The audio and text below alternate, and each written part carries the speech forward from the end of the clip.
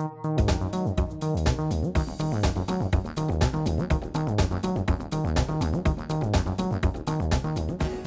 don't know what happened to you all when you were growing up, but of course my mother told me all the time to go out and play in the traffic. So that's what I've been doing here for the last 30 or 40 years, sort of as a hobby.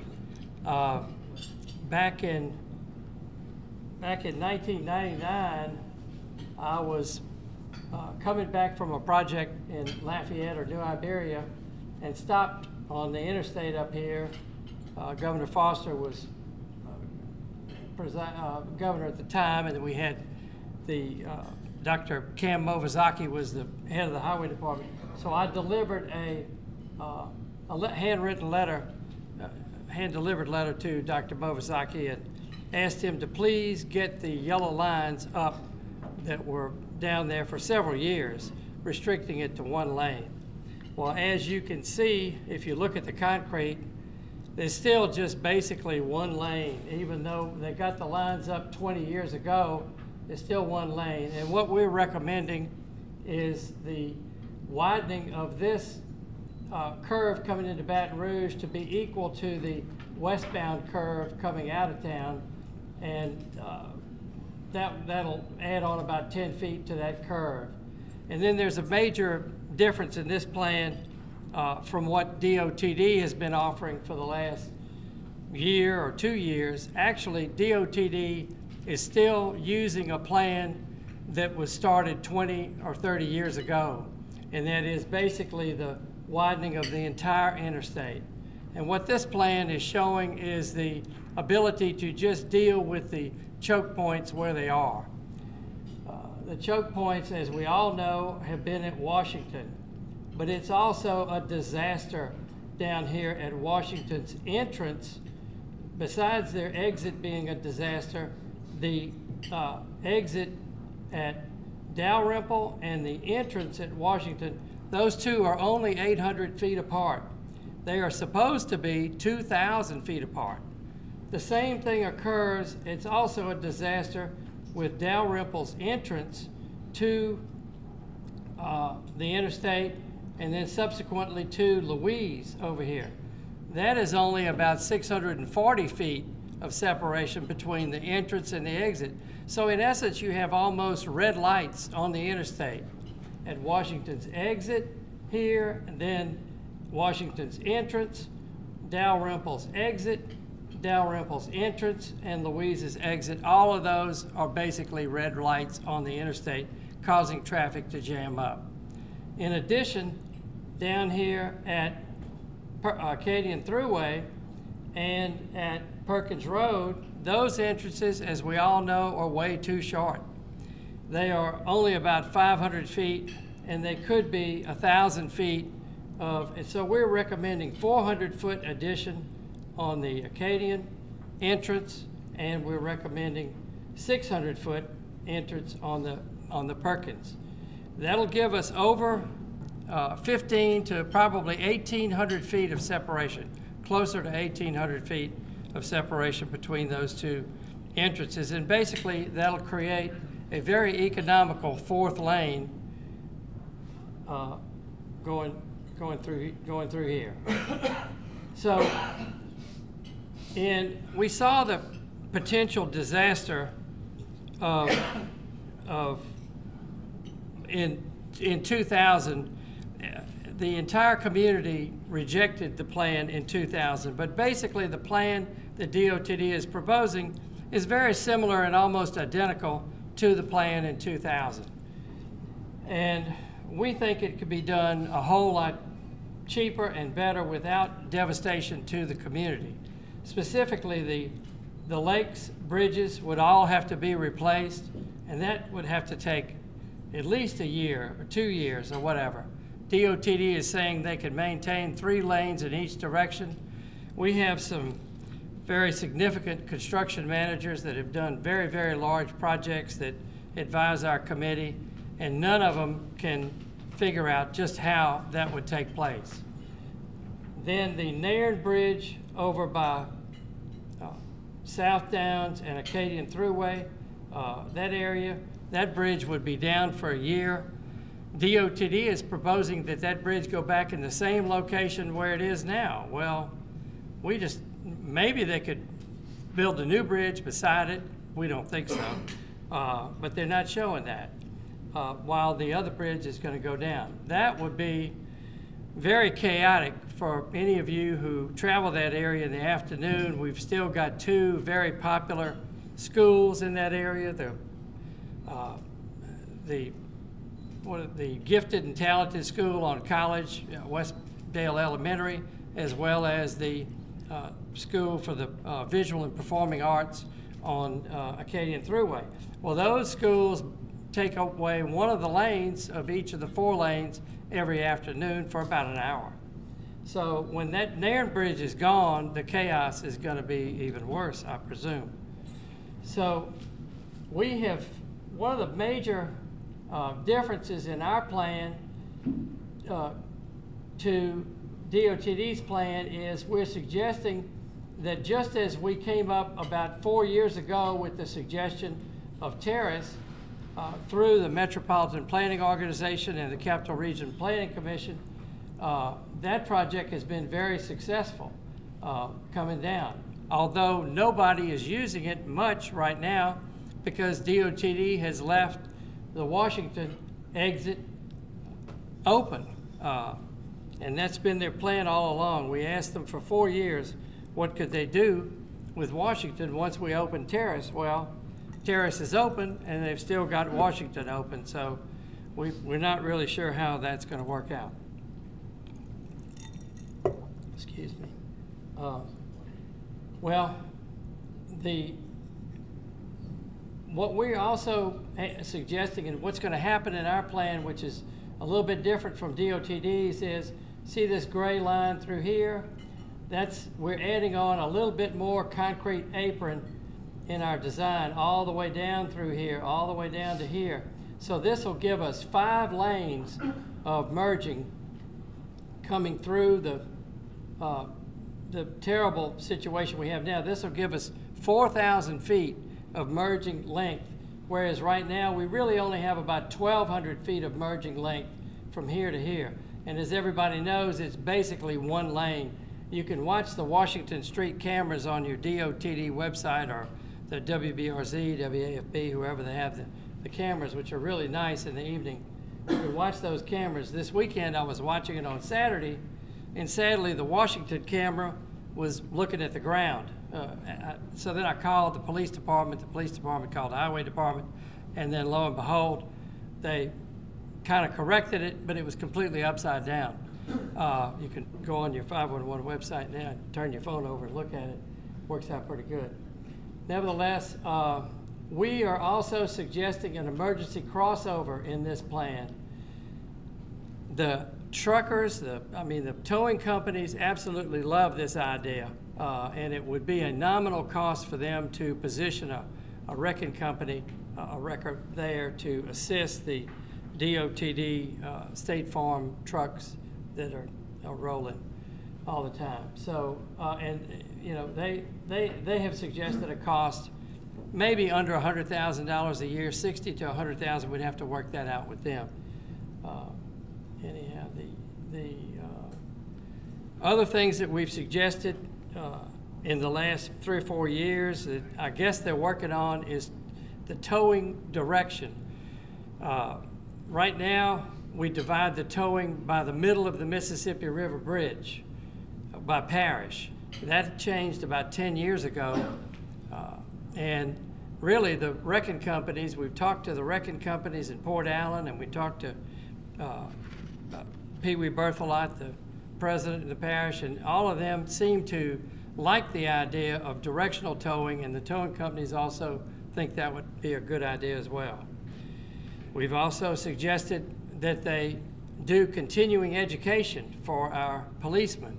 Other states give them a $50 to $100 per month increase in salary if they keep up with the latest continuing ed. We don't think they're doing that right now. I don't know, maybe some in the audience might know that they are, but we don't think they're doing that. Other states do that.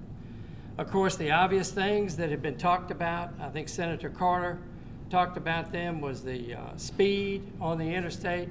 We control speed on the Atchafalaya, so we could conceivably control speed for the trucks there.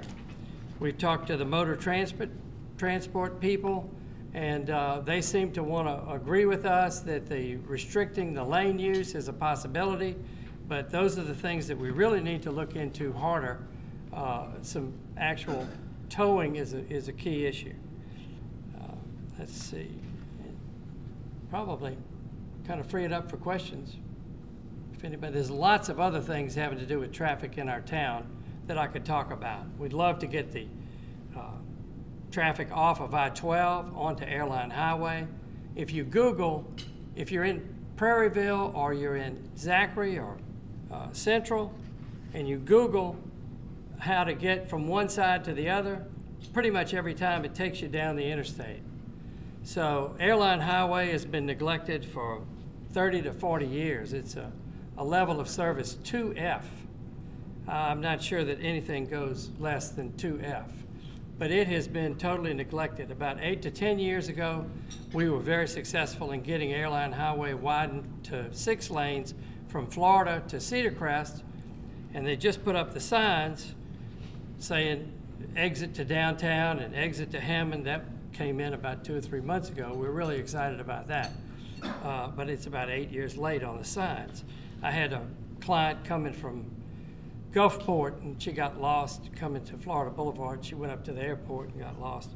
But anyhow, so we'd like to have those things a little bit better coordinated in terms of traffic. Florida Boulevard has about 25% less volume than it had 15 to 20 years ago. It's 8 lanes. It's an ideal connector from O'Neill Lane to Florida. We could have some continuous flow interchanges like we have over on Segan Lane. That works out pretty well. But that's only a half of a continuous flow interchange. It would be about $7 to maybe $10 million to make that a whole continuous flow interchange. Let's see. The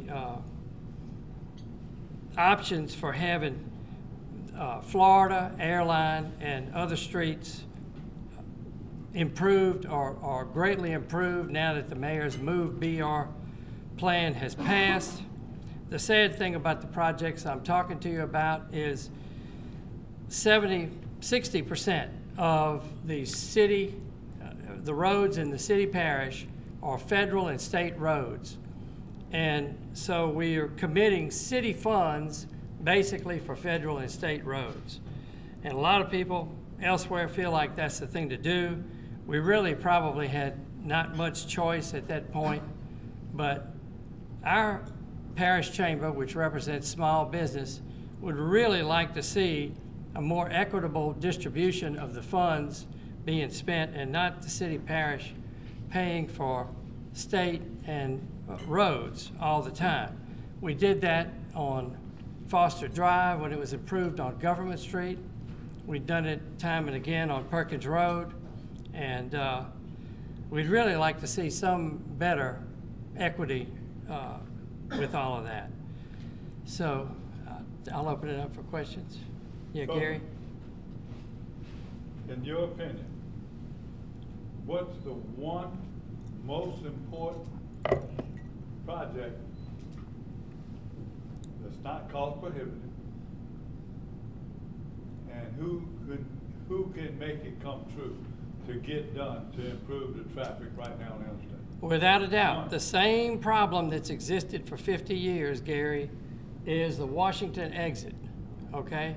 So our proposal here is about $70 to $80 million to do Acadian, Perkins, and all of this down here. That is within our regular annual allotments almost, a little bit out of that. I think we get about $50 or $60 million from the federal government. But without mortgaging our whole deal, we could jump right in on this project. Just like we knew Terrace was gonna really help a whole lot, except we really hadn't tried it that much because Washington's still closed. But without a doubt, cleaning up Washington, coming up here right up here, Gary, and coming down like this, that has to be done. And that's about $15–20 million. Yeah. Yes, Woody? So, Woody Jenkins, Coleman, in full disclosure, I've worked with you closely on the Chamber of Commerce of East Baton Rouge. To summarize what you're saying, DOTD is about to adopt a plan that will cost about $1 billion and keep us under construction for 10 years, destroying things like the bridge over the lakes, completely rebuilding those things. On the other hand, this proposal, which would just take a few years and cost less than $100 million, would basically alleviate our problem that we have now. Yes, to rephrase your question, the proposal at hand that we're given, it would be less than $100 million, and DOTD is proposing something at 1.1 or 1.2 billion dollars, and this would be done in about 3 years, and their program's going to take 9 to 10 years in many different segments and have lots of destruction to our business and our residential community. The traffic problems that we're trying to solve are going to get much worse over the next 9 to 10 years as a result of that construction project. No one that we've talked to, has come up with and you can look at the I-10BR website, no one has really explained how it's not going to impact us. There's been no calculation from LSU or anybody else as to the overall economic impact. DOTD has articulated 42 properties, about almost 30 of them residences and business, 32 of them residences, businesses would be taken. This plan would take up about 3 or 4 houses. That's 3 or 4 businesses. Maybe one business around Washington and maybe one business right here, or it's a house right here. But and maybe 2 or 3 houses over in this Perkins Road area. But you're only talking about a handful of properties here as opposed to over 40 properties in DOTD's plan that would be immediately taken. Okay. And the essence of how the improvements are made is we have very small distances between exits now. If you eliminate one of those, basically, or maybe 2, I guess, you create an extra lane. Yeah, actually, we don't need to we don't need to eliminate any exits. We just need to do what is in the federal highway and the state highway regulations. Those things need to be a minimum of 2,000 feet of continuous lanes. Or they have to be 2,000 feet apart on the entrance and exit. When you have 2 parallel entrances, like we have over here down below, it's 1,500 feet. I don't mean to get off the subject, but they need to comply with what's in the rule book. And actually, we did comply back in 1983, I believe it was, with Drusilla and Airline. That's a beautiful continuous 4th lane. It's probably the best example in our parish of what really works well with connecting an entrance at Airline and an exit at Drusilla. So that's what we'd like to see down here. Let me make this simple. 3-year plan, 10-year plan. Cost astronomical. Who are the people that's going to steer this? Who's the one we probably got to get their attention to do the best? In the year 2000, and cost for everyone. I was reading the original plans, Gary. In the year 2000, the mayor is the one that made the decision. The mayor of Baton Rouge made the decision. You might have been working for the mayor at the time, Gary. I don't know who was mayor in 2000. But anyhow, probably I think, yeah. So he just said that the devastation would be too much for the parish. Who's the #1 person right now that could make a difference? Of course, the governor. And we really appreciate what the governor has done and Sean Wilson has done here at the terrace exit. I mean, they have taken a big, huge first step. And then Garrett Graves and Councilwoman Tara Wicker came in, and I called Tara at 9 o'clock one time at her at her house, and I said, Tara, the state's waiting on you. So it really, Gary, it's a whole bunch of people that need to make the decision, but we all need to think and work together like we've done here on Terrace. Garrett Graves came in, he saw it at the Metropolitan Planning Organization, brought it over to Sean Wilson. Sean Wilson liked it. It was a real team effort to get this thing done. So that's what we need here again, is another team effort. Presentations to the Division of Administration, Commissioner Jay Darden, to the Head of Highways and Transportation, and the plan is still moving forward, is it not? The plan, the DOTD's plan, yes sir, DOTD's plan has a deadline of December the 3rd for everyone to get their comments into the website, I-10BR. Sir? That's the 10-year plan. The 10-year plan. December the 3rd. Yeah. And we'll post our ideas on the Chamber's website. If people want to give us any comments. ChamberEBR.com is our website. Yeah. Sir, you mentioned the term a couple of times. I don't know what it means, maybe these folks do. But could you either explain or define what you mean by directional towing? Yeah, I know it's confusing. Right now, the responsibilities for towing are divided by parish. West Baton Rouge takes care of anything that happens eastbound or westbound up until the middle of the bridge. The West Baton Rouge wreckers take care of it. Anything that happens eastbound or westbound in the middle of the bridge on our parish property line, basically Roadrunner Towing, who has a contract with the city for the interstate, takes care of it. But there are 4 or 5 companies in West Baton Rouge Parish that take care of West Baton Rouge Parish. Yeah. Explain again to Washington Action. Is there any plan to forever close that action? What DOTD wants to do and what we want to do, although they're a little bit different, and I'll explain them to you again. What DOTD wants to do is move the entrance to the Washington exit just about where we have it, right here. When you come off of this entry curve, if you have a 2,000-foot radius, which is over here somewhere, in your curve, you can then enter a exit curve, okay? And I know it's a little bit tricky, but we're saying, okay, repeat, which is exactly what we just built over here at Terrace, repeat that same thing here at Washington, but in our plan we're saying, okay, we've got about 1,200 feet here, we only need about 1,000, let's have a nice smooth entrance and come down here at Louise. Now, what DOTD would like to do is come off over here and come down, you know, to Washington right here with a kind of a long, continuous down ramp. And then they'll have a parallel road which will take you all the way down here to Dalrymple. A lot of people don't understand this, and I was with the LSU planning director the other night at Tara Wicker's meeting, and I'm not sure he understands it yet either, but they all ask questions about it. But a lot of them feel like that's going to be a little bit problematical for people to get down here to Dalrymple. And what we're proposing is have 5 lanes, basically 5 lanes all the way down here eastbound to Dalrymple. And they're going to have 4 lanes in their plan.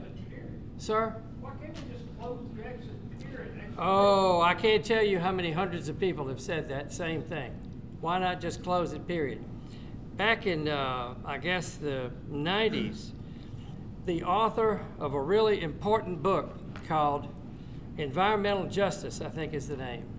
He's actually from Baton Rouge, Father Fred Kammer. He was the pastor of Immaculate Conception Catholic Church in Scotlandville. He's now, I think he may have retired by now. Father Kammer was the head of Catholic Charities in Washington, D.C.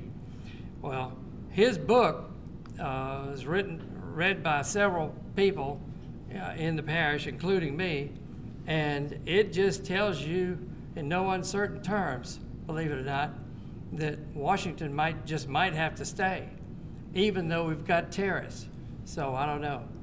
I guess we need to call Father Cameron and get permission as to get it closed. John? This is not related to your plan, but I'm sure you can reflect on whether or not there's any, I guess, motion or interest at all anymore trying to divert traffic, like going down Highway 1 to the Sunshine Bridge. And I'd asked Sean Wilson too about the Sunshine Bridge. Is it unacceptable by interstate standards? What's the question? Couldn't hear. Okay, I'm sorry. The question is, can we divert the traffic down LA1 and use the Sunshine Bridge? And he's saying, is the Sunshine Bridge unacceptable by interstate standards? Well, of course, we know they all just repaired the Sunshine Bridge and got it back to what it was. And so we're all very excited about that. But yes, many people and lots of people, and I'm sure Senator Rick Ward with his committee that he's convening a meeting in December, as I understand, I'm sure he is going to be exploring any and all alternatives, short-term, medium, and long-term, to get some traffic relief on the west side. We all know how disastrous it is when the intercoastal bridge has gone down. There's no telling how many dollars have been lost in shutdowns and shift changes that we really need to take. Of course, everybody's delighted that the funding for the alternate bridge is in place. That's going to give us a lot of help, and that's going to give your thought, John, some credibility as that new bridge is completed. So, anybody else got any questions? Good. Okay, thank you very much.